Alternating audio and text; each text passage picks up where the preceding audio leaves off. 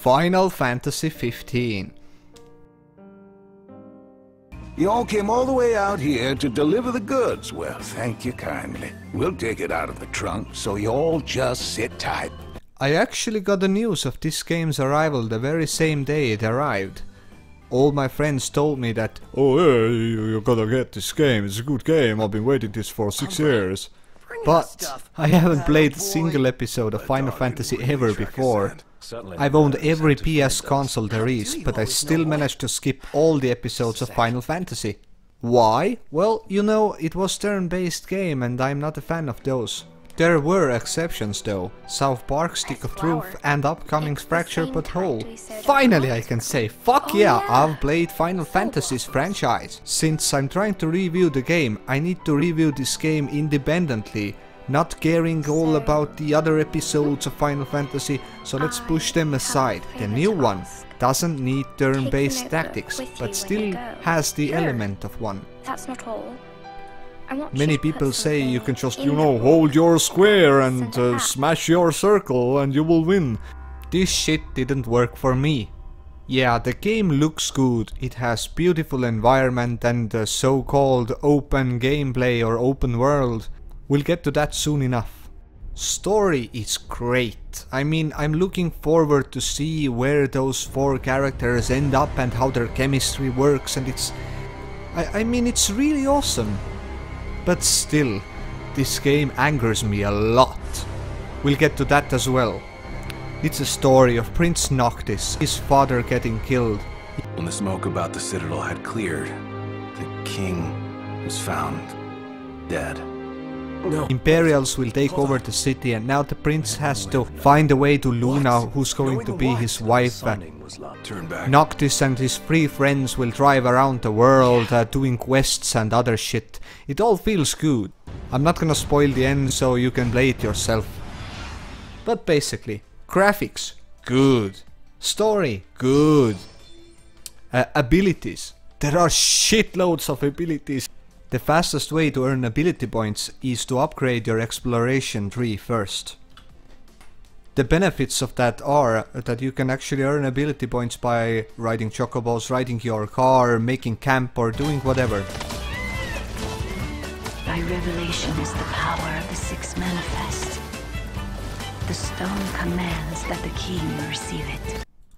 In the beginning the game looked so good, I was eager to see what happens. But after 30 minutes of playing, common mistakes appeared. Slowly but surely, different elements of the game just didn't add up. Programming mistakes and graphical errors, and this feel of open world was narrowed. I couldn't get into the water, I couldn't jump over the bushes. Luckily, you can cross waters with Chocobo, which is really fun. Everything felt so linear and I was strangled each time I wanted to jump off some cliffs, but each time there was an invisible wall in front of me. 2016, man! Traveling mechanics could be better. Most of the time you use regalia as your car to get from A to B. You can use fast travel as well, but if your skill tree is built to earn ability points while you're driving, you have to take the trip each time. Some longer trips might last 7 to 8 minutes, but in that time you will earn 4 to 5 ability points. But driving your car has a massive downside. We're practically running on fumes at this point. You will have to refuel each time you stop, or else you're fucked! Y'all are fucked. You all are fucked. If you run out of fuel, there are only 2 options. Call Cindy to tow the car to the furthest part of your objective, this town called Hammerhead. Or you can push your car to the nearest gas station, which takes 100 years. Did you need help with something?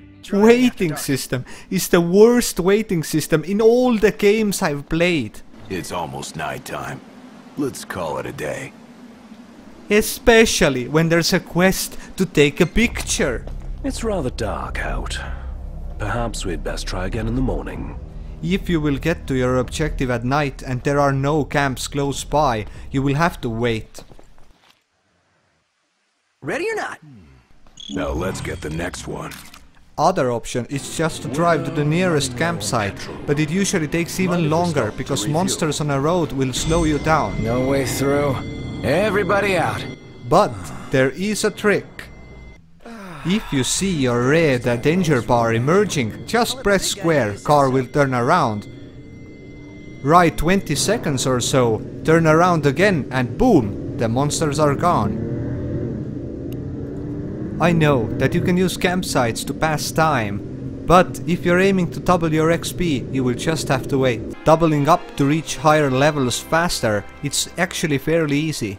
By doing side quests only, you can add up XP really fast. Once you have the perfect amount needed, like 50 to 100,000 XP, just go and spend the night in this expensive hotel.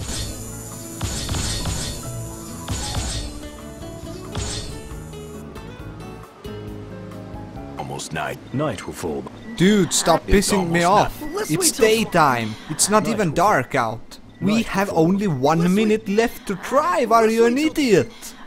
And please, don't get me wrong. I'm not trying to demolish the game. It's a good game still, but it just pisses me off sometimes.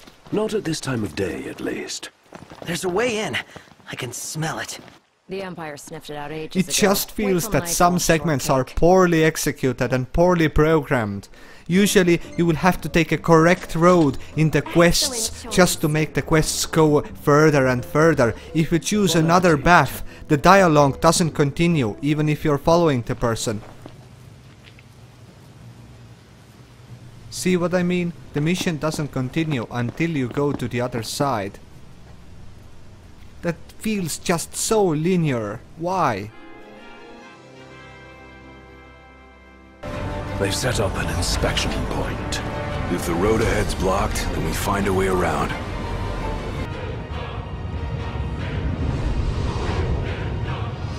What I enjoy the most are the boss battles. Those are epic. Bosses are big as fuck. The sheer size of them is just massive and you feel tiny and puny and almost feels like impossible to beat them. After seeing this creepy bird, yeah, this creepy bird right here, I was sure I'm going to battle him in the future. Constantly worrying about the amount of potions I'm carrying just keeps you sharp. I'm not saying that fighting system is bad, at least it's not turn-based. But I still manage to waste a lot of potions and phoenix ups. That might be because I'm not that good. The fuck is on your head? The fuck is it, man? Unshotable!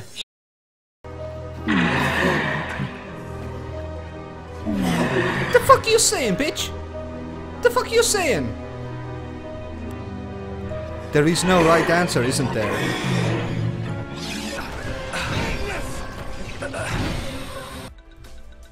It took me a while to figure out how to craft spells and magic, but when I finally did, I was really happy. First of all, you get 2 trophies. Second of all, magic is powerful. You can destroy creatures with ease. Just keep in mind not to waste them, save them for boss battles. Loading times. Loading times are horrible. When you first start the game, you will have to wait 1 minute and 8 seconds before the game loads up, no matter where you start from. There's a time to fight and a time to flee. This is the latter. When you die, you have to wait approximately 20 to 35 seconds depending on where your quest is. So, yeah.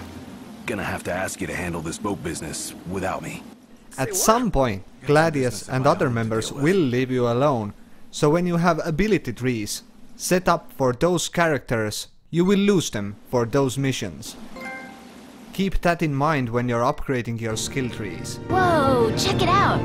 See that? That's the Rock of Ravito. I'm like 90% sure.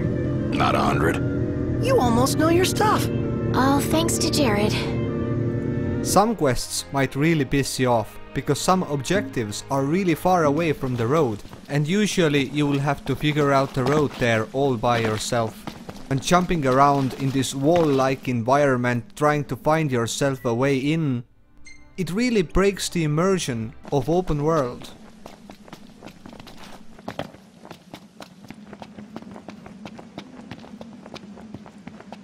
Fosha Hollow.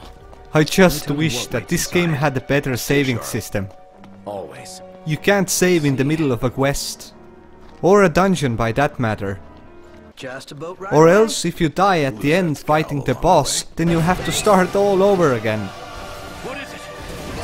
I remember losing at least 2 hours of gameplay just by loading. Oh god, this dungeon looks like a tapeworm. In conclusion, the game is worth your time. Yes, you will get angry, yes, you will get pissed off. But at the end of the day, the story is worth playing. At level 30, blocking and parrying is your second nature. And the essence of the game, which is story, is definitely worth playing. If I had to judge it, I would give it definitely 8 out of 10. Not spoiling the end, but most of the game's coolest features will unlock after story mode is completed. I am Sillyllamaz and I will still keep playing. Hope you learned something and hope you enjoyed this review. There will be next to come.